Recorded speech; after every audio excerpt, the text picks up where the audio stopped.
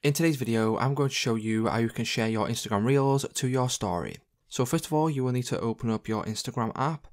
Once you do that, as you can see, I have uploaded a reel, and if I click on this to open it up, so once you open up the reel that you want to share to your story, all you simply need to do is click on the share icon.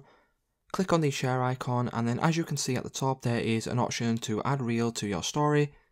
Click on this and then that will share it over to your story. You can add whatever you want, you can add text, stickers, etc. And you can go ahead and click on share. Once you click on share, that will mean that your Instagram reel will now be shared to your story.